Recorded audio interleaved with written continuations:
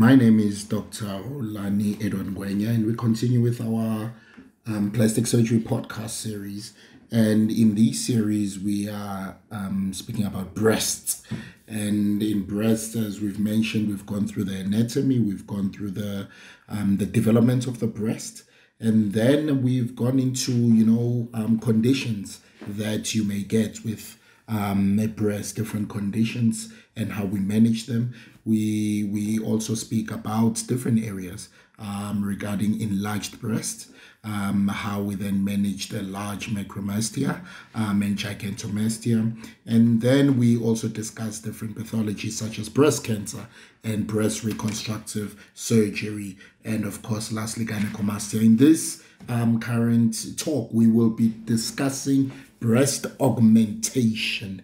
Breast augmentation. Now, this is a huge topic.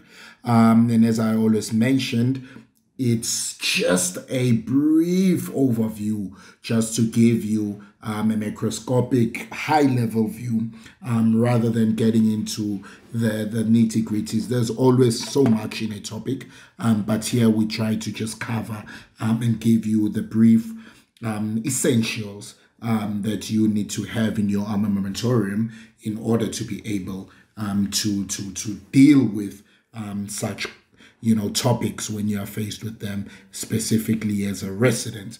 Now let's speak about breast augmentation. I think just to give a brief outline of this, perhaps we'll just give a brief history about breast augmentation. We speak about the indications, contraindications, how you evaluate a patient. A patient who comes says they want a breast augmentation.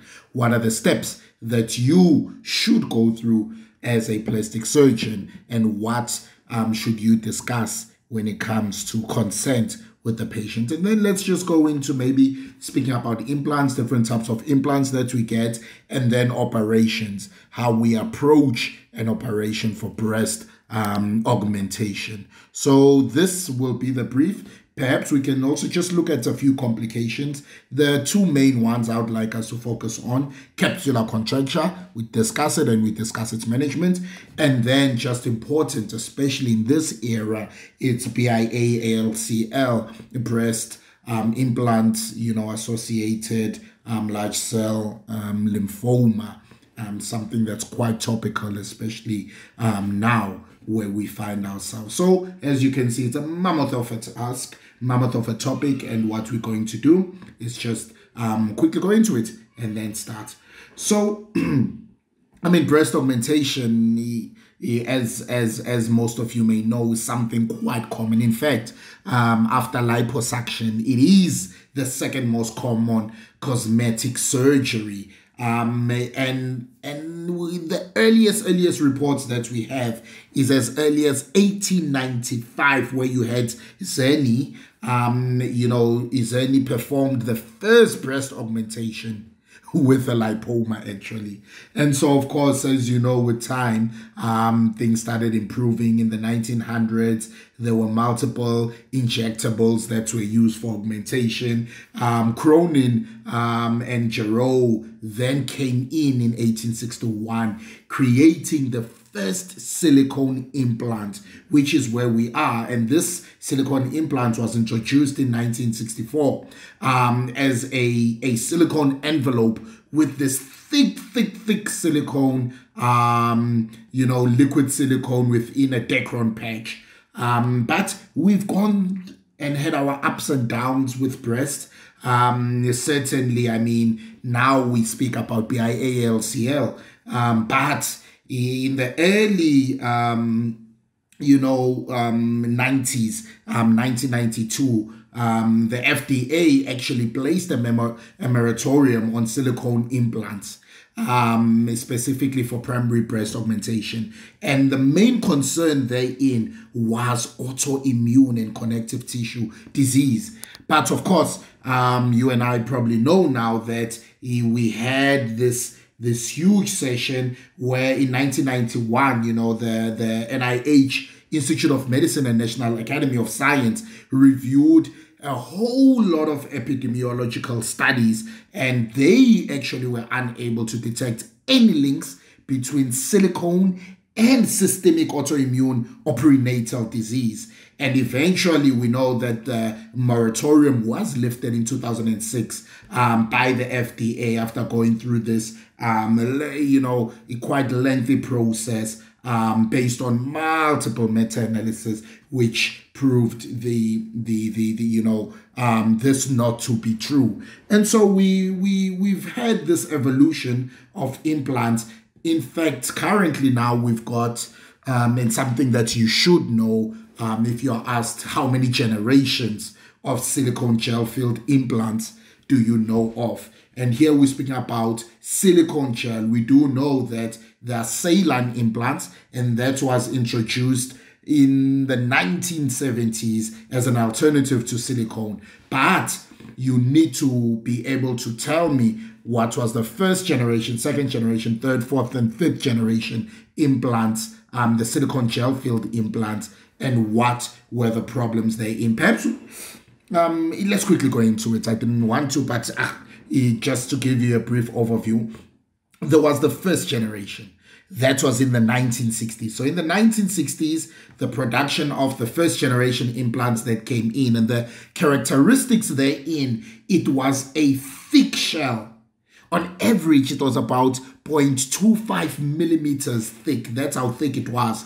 And the gel within was also thick and quite viscous with a Dacron patch. And of course, we had problems with these implants. And then in the 1970s, the same time that saline implants came, the second generation implants then came in. And the aim here was to try to get something better. And what was actually done is they had thin shells. So from the 0.25, it went to an average of 0.13 millimeters. The gel inside was also less viscous, and the Dacron patch which was used was no longer used. Now we had also other issues with those, rupture, etc. And so then the third generation then came in the 1980s. Where are we going? We go back to thick. So we went back to the thick, silica reinforced barrier coated shells. And the gel also went back to a thick gel.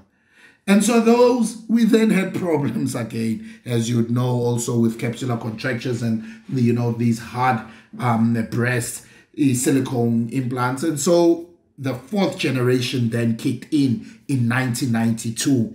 And mainly it was more refined. We looked at stricter manufacturing standards that were looked at. And so the shells became much thinner, and the gel, that was the focus, which was high quality gels that we looked at. And of course, in 1993, the year after also, the focus came in also more on the gels, which we then started using cohesive silicone gel-filled devices. And when you look at the implants that we use in our present day, generally you will find the fourth generation and the fifth generation implants are what you'd commonly find nowadays. So that takes care of the silicone implants.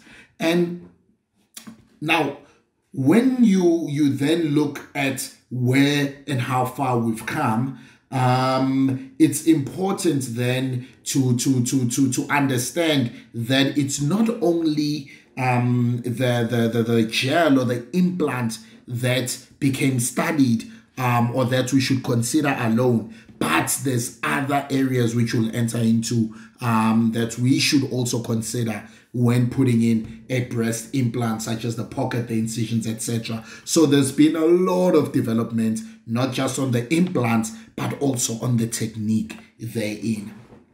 Now, enough about that. I think maybe let's go into this. Here's a patient who then comes in and wants a breast augmentation. I think what you should know and what you should go back and have a look at is the normal anatomy. We've discussed it in one of our episodes, and what defines a perfect breast. Of course, there were numbers that were put in by Penn, Malucci, and Brentford in the PRS 2014 actually, go further and describe and say, what is an aesthetically pleasing breast? What is the upper pole and the lower pole ratio? 45 upper pole, lower pole 55%. They say an upward pointing nipple about 20 degrees of a mean angle, a straight or mildly concave upper pole slope, a smooth lower pole concavity. But there are many different definitions, and just go have a look and try to understand, what is the normal, so that when you now want to fix this patient and insert this implant, what are you aiming to achieve? And that is the importance. And as I always say, if you don't know the normal, if you don't know the goals, then you cannot operate, because you are just shooting without any target. And that's how you end up with disaster. Another thing to know, I think, would be the indications. And generally, we know what the indications are. Mostly it would be to enhance, breast shape and volume. Also to improve one's body image, the symmetry, the balance. Also about clothing. We've seen when we discussed macromestia, how patients had issues with clothes, but also patients with smaller breasts have issues with clothes. They've got psychological issues. They want to have the appearance of, this breast lift, this increase in cleavage. And generally, you may have even patients who come in postpartum after the involution, the breasts are deflated. They would come in for rejuvenation. And these are the general indications of breast augmentation. There are contraindications. You should be aware of some absolute, some, relative contraindications. But I would just say, just a couple of groups, maybe you should just, keep some level of reservation before you do it. As you should think about these, patients with psychological instability. It's important to go through, refer to a psychiatrist, let the patient be evaluated. You also have patients with body dysmorphic disorders, and this, is certainly a contraindication. You don't want a patient who comes in merely because they are also responding to peer, spousal, or parental, pressure. Because generally, in my experience, we found that you are going to have issues when people are doing it for other reasons. So just things, I'm just giving you guidelines, but you need to, of course, assess your patient. People who are trying to salvage a marriage or a relationship or to find a husband. These are red flags that you should think of. Other, books will tell you patients who are less than 18 years of age, patients who have significant breast disease such as severe fibrocystic disease, ductal hyperplasia, high risk breast cancer. These, are some that are stated as contraindications, including collagen vascular disease. So I'm just giving you things that should give you red flags, and then you will assess as a specialist and be able to then treat your patient accordingly. But just keep those, that group of patients in mind, and then proceed with caution. Okay, so let's now evaluate this patient. Here's a patient. She's come into the rooms and she sits in front of you and then asks you about this. So what are you going to go through? On history, of course, you are going to look at those issues we spoke about.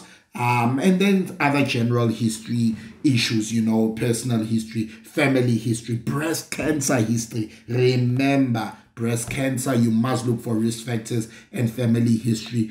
Ask about the pregnancy history. What was the breast size before? What was it during and after pregnancy and what are her plans for future children. And mammogram, as I've mentioned, very important, especially, for patients aged 35 and above, if you are planning to operate on the breast. And then just find out what are the patient's goals, what's the current breast size and what's the future desired breast size. Those are important because you want to take the patient into, confidence and give the patient a result that which will be pleasing to them. And then the examination is something that is very important. I think there was an article, there's many articles. There's one that I liked in the CME in 2014, which looked at different areas, such as the height and the weight of the patient. It looked at the skin quality. Is very important to look at skin quality. Look at the tone, elasticity. Is the stria there? Look for asymmetries that may exist, not just on the breast itself, but the chest wall, scoliosis. You want to have a look at this. You want to do your measurements, as we've spoken about, looking at the IMF height, the difference in the NAC height. These are important measurements you want to look at. Look at ptosis and be able, as perignal, to diagnose and classify the ptosis, because mild ptosis is generally improved by augmentation. But once you have quite moderate to severe ptosis, these patients are likely to require a mastopexy with the augmentation. And of course, that's something also to approach cautiously if you're going to do an augment mastopexy, as you have, forces that are counter each other. But generally, there's people who do it, and there's people who would say, nope, it's not wise to do a mastopexy with an augmentation in the same setting. But you just read and know the pros and the cons. Very important. Measurements that I'm going to give you, I need you to know this. And in fact, if you look at Tebet, the Tebet's high five system of things to look at. And Tebet says, look, you want to do a pinch test in the superior pole and the inferior pole. In the superior pole must be more than 2 centimeters. Of course, this is when you are trying to consider what? A subglandular plane to use. Also, you want to look at the inferior pole, where if it's less than 5 millimeters, it may be problematic. And some consideration may be given to rather not dividing the inferior pectoralis origin. So we'll talk about this when we talk about the different planes. The breast base, very important to measure. You want to do a skin stretch test. And generally, the accepted criteria, you know if you can a measurement, anything measured between 2 to 3 centimeters is relatively normal. But if it's the skin stretch test is less than 2 centimeters, it's quite tight. And if it's 3 to 4 centimeters, very loose. Measurements greater than 4, these, indicates a relative degree of laxity, and it may not be so compatible, with breast augmentation alone without a skin tightening procedure. So you'd need to consider those. And of course, the last would be the nipple to the IMF on stretch, and these are some of the things. So Tibet, the 5 critical decisions in breast augmentation planning: soft tissue coverage, implant size and weight, implant type, shape and dimensions, IMF position, and incision location. And these are some of the things we'll be going into. But generally, when you assess a patient, those are the measurements that you will want to take. The height, the body frame, sternal to nipple notch, nipple to IMF, the skin stretch, the upper pole and the inferior pole pinch test that you want to do. And then, of course, because they tell you about parenchymal coverage, and then the base width will be very important. And the stretch we've already mentioned it. So those are the main type of things you'd like to have. But just go have a look at those. There's usually a sheet that would cover all of that, and you can then just look and make sure in your evaluation those measurements are there. You must have those measurements. So now that we've done with evaluating the patient, let's go into the procedure. So how do we then operate, and what options do we have? So we can divide this into, or maybe before we go that, let's look at our implants. How do you choose an implant? That's the next thing, because the patient will then want to know, okay, which implants must I take? You've evaluated me. And so you will look at, of course, volume. Volume is a big thing. And volume is driven generally by, your measurements that you've done. Also, the patient's preference, very important.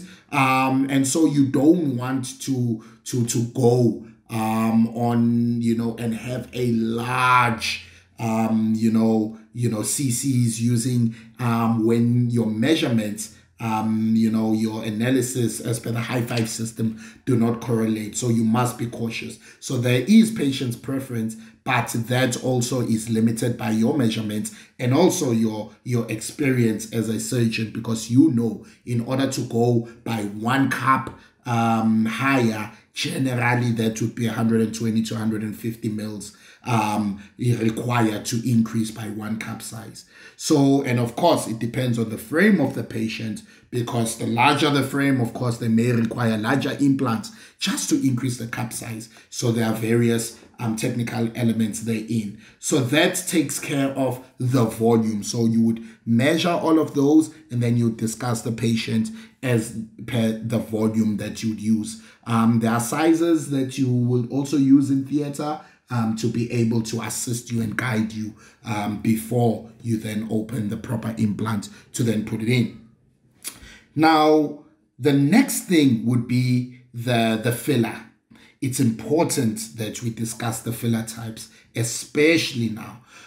So the options that you have are saline implants, or you can go for silicone fillers. Silicone fillers, we generally use them. I use them a lot. And the advantages, look, they give you that more of a natural feel, I find, rather than the saline. However, the disadvantages, and as documented in relative studies, is that they may have problems, in terms of adjusting to temperature, to body core temperature. Example, when you go in and swimming. Another issue is that, with saline, when it ruptures, it can get easily absorbed. But with these, ruptures may actually cause a local, inflammatory response and granulomas that may then form. But these are certainly good. I mean, a lot of work, as I've explained, with the generations going in, that these have improved with time. And the cohesive gels that we are now using, looking at silicone, which is this polymer, they really becoming quite good and relatively safe. And we know, as per our previous FDA concerns, that really those were not proven with the autoimmune. The saline implants advantages, they adjust quickly to body core temperature. The leaks, as I've mentioned, are safely absorbed by the body. They are generally easy to adjust, for size and correct breast asymmetry. But there is wrinkling that you commonly find with it, and when they leak, they're going to lead to that complete deflation. And so those are some of the concerns, that the feel may not be as natural as the silicone. But depending on what the procedure that you are going to do, transumbilical, transaxillary, as we'll go into, it may dictate the type of implant to use, because in some of these, unfortunately, you may not be able to use a silicone implant. So that's the filler. The next thing to look at will be the shell in itself. This is the outer covering. And the big things, I guess we can divide it into 3 main groups. there's the smooth implants, there's the textured implants, and of course within textured there's micro-textured, etc. So then there's the other group which really also had there was a lot of controversy regarding it. They are available, your polyurethane covered implants, and these also exist nowadays, and we'll go into them as well. So generally textured, smooth, and polyurethane covered implants would be the groups that you look at when we then speak about the shell. Now, perhaps let's start with the smooth implants. They are a thinner capsule. Of course, when you're gonna have a capsular contracture with them, and that's what we found. Generally the advantages, they are said to have a thinner capsule. They are said to be less palpable, and actually preferable for patients with thin coverage. But the disadvantages is there is a slightly higher contracture rate with them, especially this we're speaking about the subglandular pocket. Of course, that's we found that the contracture rates are much greater, especially there. Now the textured implants, which currently now there's a whole lot of controversy, are implants that we've used for a whole long time. In fact, the FDA now has given it a thumbs up with caution, and the advantages which are now challenged by others were the lower rates of contracture when put in the subglandular plane. There's a couple of articles, but if you look, arguments that are put now is that no. We knew that due to the micropore surface, it disorientates collagen deposition, and thus it minimizes these vector forces for that contractile effect to then form in that subglandular plane. But others then say, look, submuscular pocket placement, it likely actually equilibrates the contracture risk between smooth and textured. So it's not such a biggie. The proponents will say there's less migration because that's the whole point in the textures, and also there's less implant rotation that you then get. However, we know the shells are thicker. It may be more palpable, there's traction rippling that you'll get. And now, as we have it, it's been discontinued due to concerns over the BIA-ALCL, which we'll speak about, especially from the elegant, the BIA-ALCL, specifically a lot also cases coming from then. So that's something we'll speak about. And further, there are new claims that, the benefit that we thought that there was no capsular contracture is that actually, no, you do get, a contracture. However, the new claim says there's formation instead of a double capsules that you will then have, So these are just some of the things I need you to just go have a look at regarding those. What are the pros, what are the cons? But the big thing is the BIA-ALCL. And then there are the, studies that have found the formation of double capsules. And perhaps what we can then go into, I'm not going into anatomical or teardrop shape because all those ones are the textured and how you position them. But perhaps we can just speak about the polyurethane, because as you can see, the main thing we've been trying to address with these, it's rotation, migration, but capsular contracture being the greatest thing. And so the polyurethane came, and what was found, it had really dramatically low contracture rates, less than 1% over 10 years. And so that's the main advantage. It was pulled out, from the US market because of, polyurethane breaks down as a carcinogenic compound. Although, it was known the levels are likely insignificant, but they are now available, and you can just go into those as to, what happens. Basically, the polyurethane coating actually separates over weeks to months and becomes more incorporated into the capsule. So this actually is what helps to disperse the contractile forces. But just note that the textured implants were actually, developed to mimic the effects of polyurethane implants, covered implants on the capsule, which also are there, as I've explained, to assist with dispersing the contractile forces. So now that we know about the filler, the surface, we of course would look at the dimensions and the shape. We have generally either round implants or we have anatomical implants. Anatomical implants, the height is different from the width. Maybe you can think of that. And the round is just a circular implant.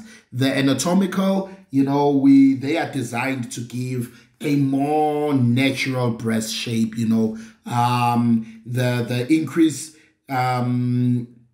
use therein. We generally also use them in reconstructive surgery, but the disadvantage is, of course, one must make sure, putting it in, you may find it challenging as a beginner because you must make sure that it must be oriented properly and it must be symmetrical as compared to a round implant where the difficulty is not really there. And, most being a textured implant, they maintain their position. So just have a look at those, play around with some implants, but generally the upper pole is tapered and it's fuller on the lower pole, reducing the upper pole, it collapses and filling the lower pole with the breast, giving it that natural feel. But generally, most patients who come for breast augmentation, what has been used, and what most patients would require are your round implants. And those, you would then classify them depending on their profile. From low profile, moderate plus profile, or high profile, where you've got basically increased projection for a given base width at each level of projection. So with a high profile, you've got increased volume for a given base width, and that's simply what it is. And we generally use, and in my practice, high profile implants certainly have served me well. So these are the considerations that you discuss with the patient when choosing an implant: the shell, the filler, the shape of the implant, very important in this. So now we're going into the operation. Let's operate on the patient. Now, before you operate, now you've got to also discuss and speak about certain things. And the things I'd like you to touch on is the incision. Very important to know the type of incisions that we have. The implant pockets, the pockets that you will then use, is the next important thing that we must look at. So, and then others would say the IMF position. I would say, look, let's stick to those two, the incision and the pocket. Generally, for me, those will be enough factors to have a look at, and certainly in your exam to then mention. And in this, I'm not going to go into the ADM, but just know when and what ADM can be used for. Let's speak about incision. So what are my options for incision? How can I insert this this implant? And I'm not speaking laparoscopically because those have been certainly attempted. I'm speaking about the different incision in the areas where we can make. So generally, most commonly, two incisions would be the IMF and the periauricular. So the inframammary fold, great place to put an incision. The periareolar region, another good area. Many plastic surgeons do it. And then the others are transaxillary. Generally, I mean, it's been a blind procedure in the early 70s, but now there has been advances, endoscopically that are used. And I know a surgeon generally in my area who still does it. And you need quite a special retractor to be able to look and be able to divide the plane and do it. But really an option that's there. The transumbilical procedure is another one that's been described and that's received a whole lot of interest in the past few years with this development, because it's an area where the scar can be hidden, and quite distant from the breast. But we'll go into it because there are some issues related to that. But IMF, periareola, generally the ones that are used more common. And the IMF, the advantages is when the patient is standing, especially with, mild ptosis or a well-defined IMF, the scar generally is well hidden. You've got actually control. I think it's the best position, where you've got control of actually developing a good pocket because you've got good access. You can also avoid contact with, the breast ducts, which generally you would imagine are colonized, by bacteria predominantly around the areola complex. But generally, those would be our causes, as you'd see when we speak about capsular contracture. So this is an advantage of that. However, the scar, if it's not planned properly, it can be visible. I'm not going to go into the technical aspects of how you will place the incision, how long it will be, commonly 5 centimeters or less, or where you put. Those are things that you can have a look at that.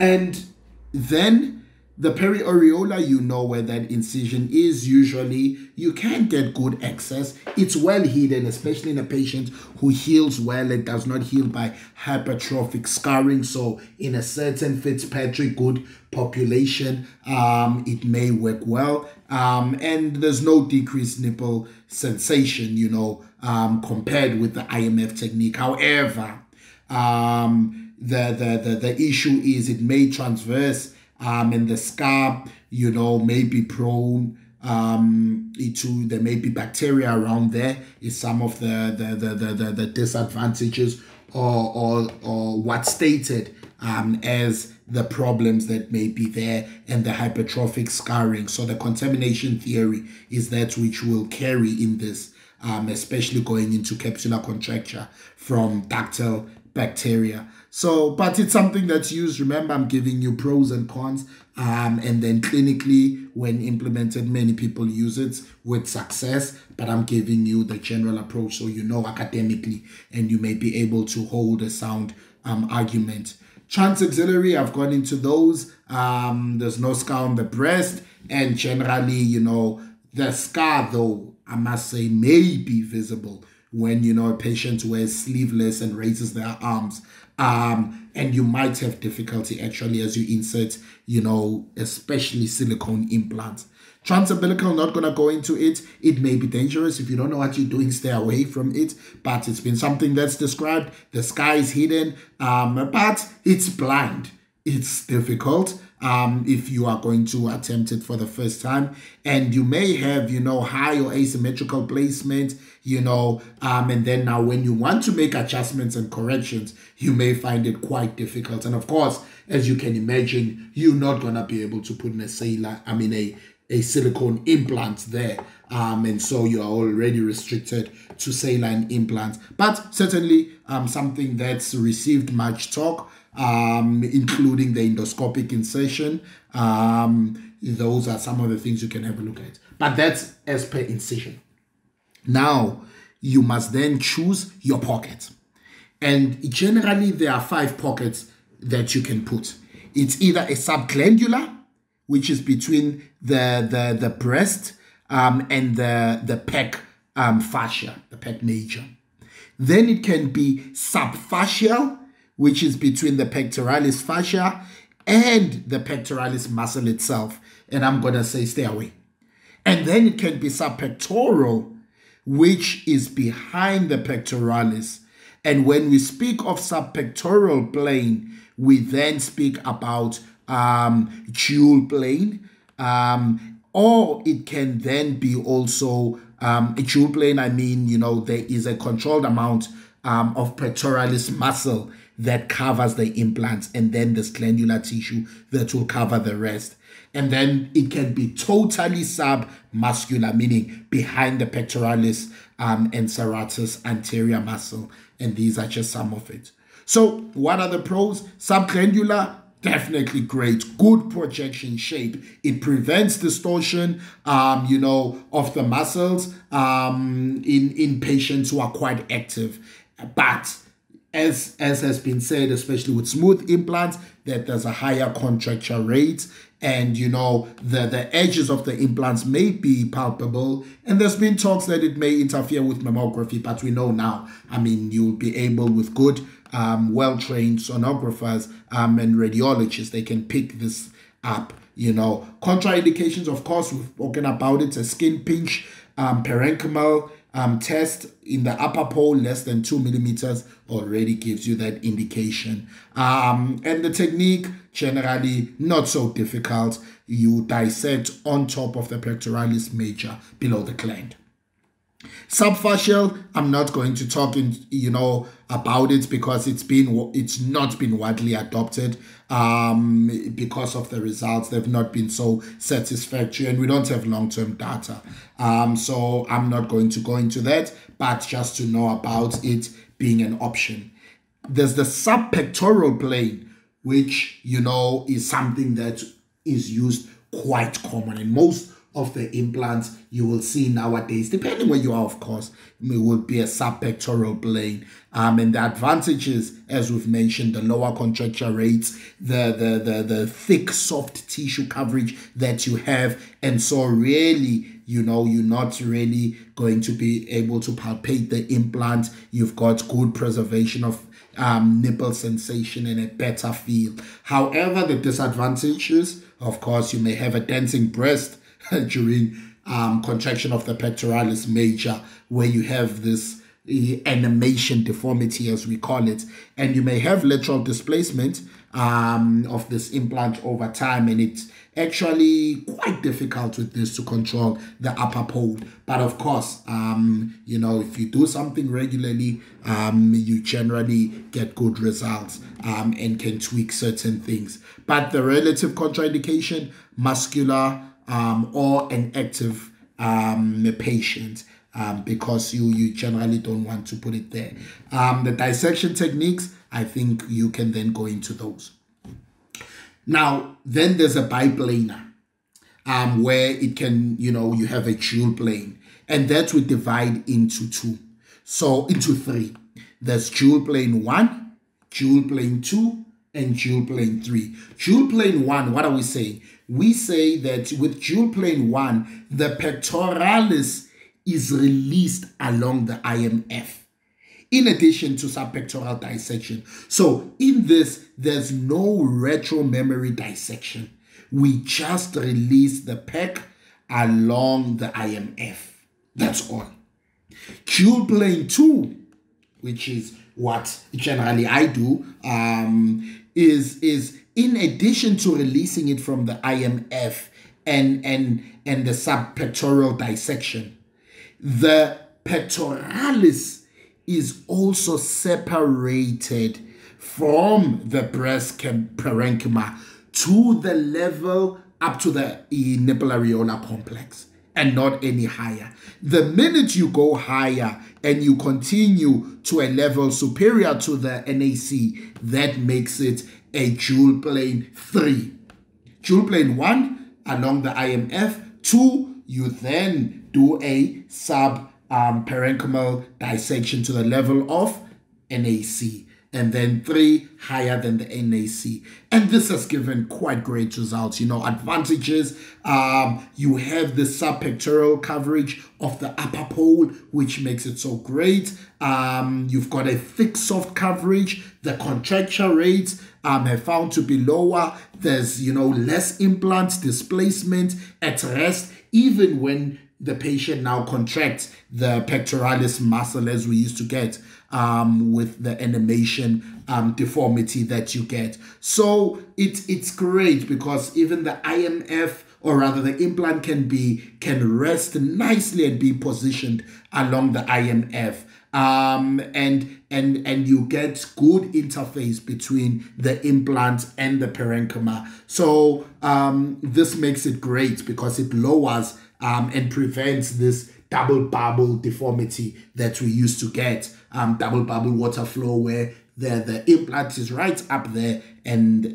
the breast in time has sagged lower down. But disadvantages, usually restricted to IMF incision. And when it's performed, when you do a dual plane 1 and 2, you must then limit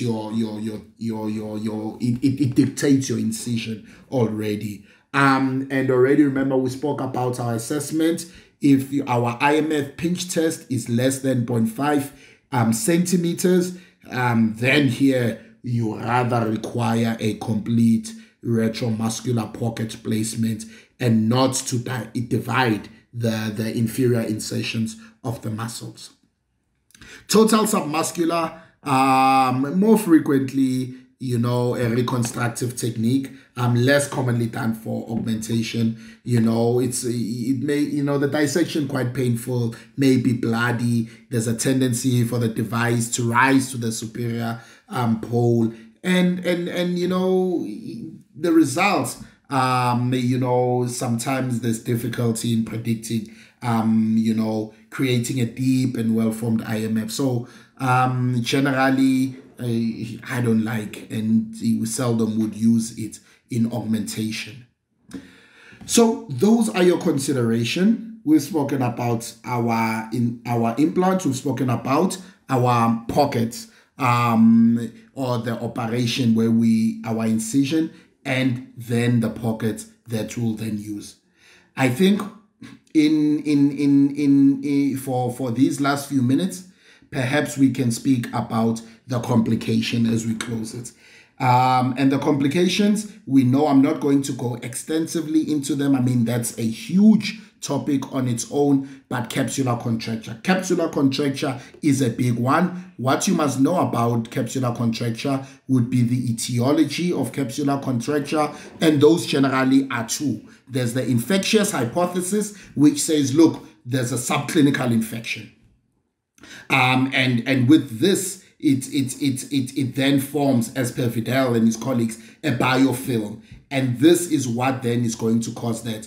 And this correlates quite well, because if you look at the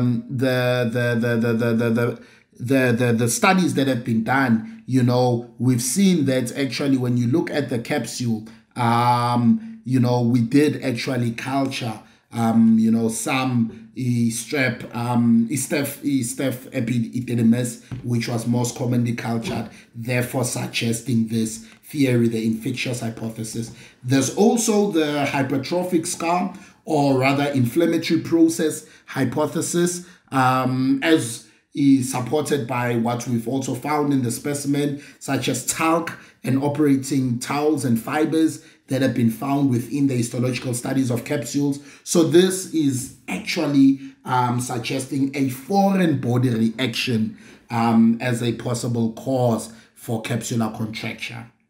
So now that we know about it, it's important for you to be able to classify it.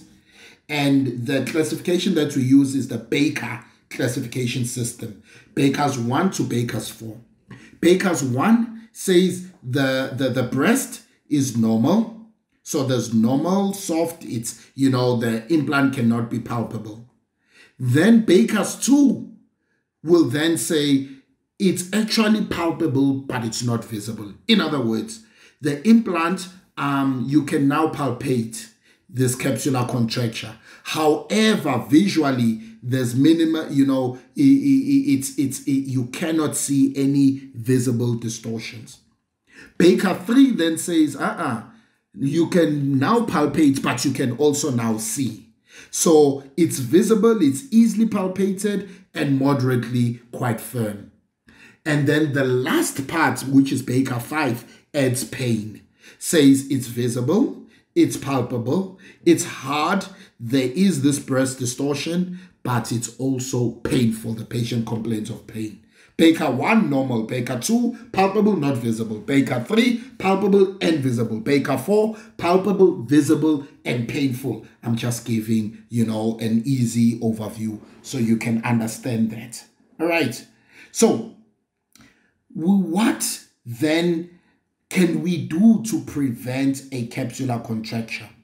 So the way we can prevent it, there are strategies to prevent it.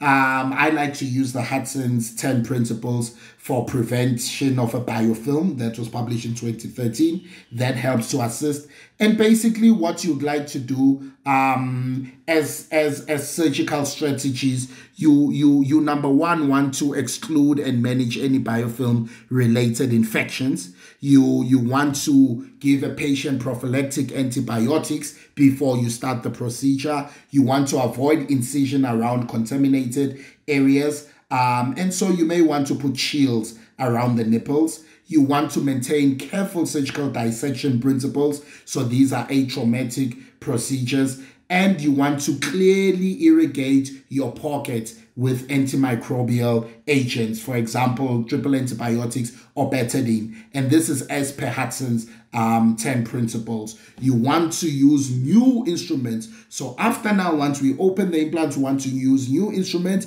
We want to change our gloves, and we want a no-touch procedure so that we don't want to have any of our implants, any part of the implants touching the body. And we want to minimize our operating time and avoid unnecessary contact with the implants. Of course, when we close, we want to have at least a 2-layered closure. We want to also consider the use of drains because where possible, you want to limit this. And then, of course, products such as antibiotic coatings may be used post-operatively. So these are just some of the things to assist you when, doing or inserting a breast augmentation to minimize the rate of capsular contracture. But now that we have capsular contracture, we could not prevent it. How do we then manage? The way we manage it, I'm not going to go too much into pharmacological, where of course they would speak about antibiotics, that you would use corticosteroids, cyclosporin A, vitamin E, COX-2 inhibitors, even things about leukotriene inhibitors and implant massage. But as surgeons, in conjunction with some of these, what we then need to do for the patient who's got a Baker 3 or 4, we want to do a capsulectomy. And the indications for a capsulectomy, as I've mentioned, is a Baker's 3 or a Baker's 4. A calcified or thick capsule, ruptured, silicone granulomas, infection, all of that, when we need a new plane, we are going to do a capsulectomy. And this we have found to have lower contracture recurrence rate. And whatever contamination was there, we have removed it. Of course, hemostasis may be difficult, anteriorly, especially if it's subglandular, the skin may be compromised. Posteriorly, if it's subpectoral, you generally have problems with that lower, area that's tightly adhered to the chest, and there's a risk of a pneumothorax. But if done well, it can be great. I'm not going to speak about ADM. ADM has been spoken a lot about, that there are lower contracture rates when we then use this acellular dermal matrix. However, the rates of seromas are higher, but I'll leave you to read about, ADM used as a pectoral expander or just in the lower pole or around the entire implant. Other options are capsulectomies. So what are you doing? It's either opened or closed capsulotomy, manual external pressure that's given in an attempt to break. Please, not recommended. There's a risk of rupture and bleeding. Open capsulectomy, that's, when you go in and you score your capsule, but just know the rate of recurrence much higher, 37 to 89%, that's been mentioned. And so this does not create a really new environment. And we've spoken about, other pharmacological treatments, and then you can look at those, but they really need a large prospective randomized trials in order to prove some of them. And these are now your options for management.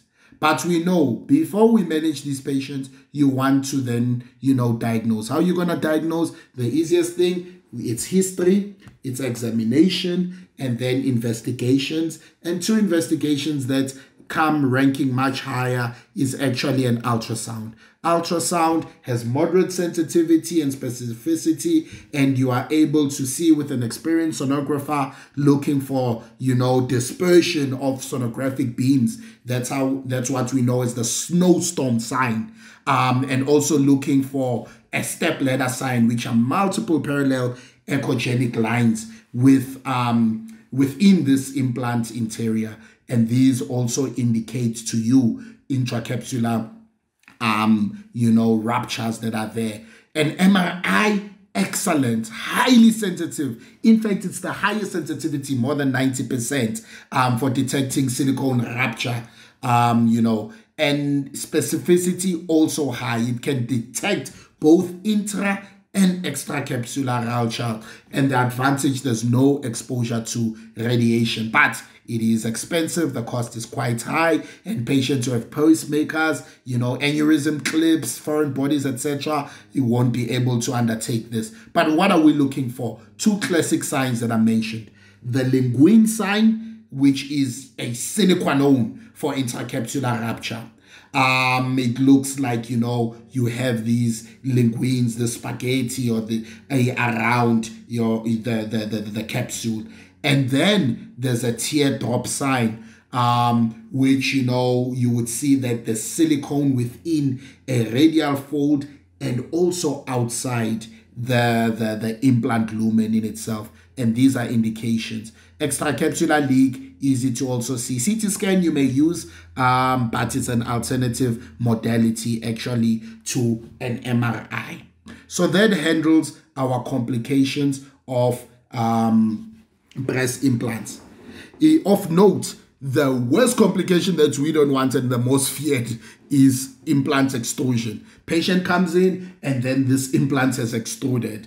I think the best thing, and then you want to close, the best thing, maybe take it out, let it rest a bit, and then you need to encourage the patient, tell them that, look, in 3 to 6 months, we'll then keep in. I suggest keeping the other implants on. There's no indication to remove it. And then after that time, then you can go in and remove and then reinsert the implant. Now this, as I told you, has been a lengthy talk. Perhaps last but not least, let's touch on BIA-ALCL because it's something very important. This is a rare T-cell lymphoma. It's not breast cancer. It's a T-cell lymphoma, non-Hodgkin type of lymphoma, typically occurring, in a delayed fluid collection around a textured implant, or it may actually surround the capsular scar. And this has been formally recognized by the World Health Organization in 2016, and you would see there are updates that we are now going by the 2019. What I like to use, the NCCN guidelines, which were revised also in September 2020, they give a good way of dealing with it. The incident known to be from as early as, before breast augmentation and the textured implants, it was 1 in 3 million, and now it's 1 in 200,000. So this is quite significant, even though very, very rare, about 1 million cases worldwide. It's still something, relevant and quite significant that you must discuss with the patient, so they must be aware. And what are the general clinical presentation? Most commonly, it's a spontaneous peri-prosthetic fluid collection. Those are about 2/3 of patients that will present like that. And then a third will present with a capsular mass. And generally, it's about 8 to 10 years after an implant has been inserted. So 8 to 10 years, a long period. Other symptoms may be breast enlargement, a skin rash, capsular contracture, lymphadenopathy, but 2/3 of the patients will present in the manner that we've spoken of with this periprosthetic fluid collection. And the way you diagnose it, simply evaluate and do a sonar. You then pick this up. The sonar will evaluate and show you fluid collection. It will show you if there are any masses of which you'll biopsy, if there's a mass, as well as any enlarged lymph node, whether axillary, subclavicular, internal memory, you should be able to pick up. And quite sensitive for detecting, effusion. About 84%, that's how sensitive. And a mass, anything from 40 to 100% sensitive in detecting that, which is actually found to be similar, if not better than CT scan or MRI. But a CT scan or an MRI, if the ultrasound is indeterminate, you may need it for further confirmation. So I've done a sonar. I see this peri-prosthetic fluid collection. What am I going to do? As per the NCCN guidelines, you take a fine needle, aspirate of that fluid. How much do you want? 50 mils. I would say anything between 25 to 50 mils. But if you can get 50 mils, great. We send that for cytology. We send it also for immunohistochemistry. And the big thing we are searching for is CD30. If it comes back CD30, we are worried. And we also send and do a flow cytometry for T-cell markers if they are increased. So what is the criteria for diagnosis of breast implant-associated anaplastic large cell lymphoma? What is it? There are 4. First, it's the tumor, clinically the tumor with adequate pathological specimen for analysis, which involves an effusion, as we've mentioned, or a mass. 2, it's a neoplasm with large lymphoid cells and abundant cytoplasmic and pleomorphic nuclei. And 3, CD30 positivity. So there must be uniform expression of CD30 when you do your immunohistochemistry. And in fact, a single at least clonal expanded T cell population when you do flow cytometry. And the last but not least, you're going to look for ALK, which is anaplastic lymphoma kinase. And it must be negative for that protein. Or if you have translocation involving the ALK gene on chromosome 2, Q23, it must be negative for that. So if I've got fluid, it's CD30 positive, it's ALK negative, that is BIA-ALCL. And immediately after I've diagnosed that, I then want to do my lymphoma workup. And how do I do that? I take blood for a full blood count and a differential. I do an ALDH and I do a hepatitis B screen. Bone marrow aspirate in selected cases. If only you suspect systemic spread, then you do it. And then a PET scan, generally, if there's involvement suspected systemically, we are going to do that. There is a staging system that is done. Generally, the T1 to T4, meaning T1, if it's confined to, the effusion or a layer on the luminal side of the capsule. T2 is now there's early invasion of the capsule. T3, there's large aggregate infiltration of the capsule. And then T4, it definitely infiltrates beyond the capsule. So you may stage it using that. But what we are concerned about is the treatment. We've assessed, we've evaluated that patient, we've worked up that patient, and then now what do the NCCN guidelines say as per our management? The management is going to be a capsulectomy. Are we doing a modified radical mastectomy for the patient? No. Just a surgical total capsulectomy with removal of the breast implant is sufficient. And if there's any mass, you will excise any associated capsular mass or excise any suspicious lymph node. Excisional biopsy would say is something that must be done.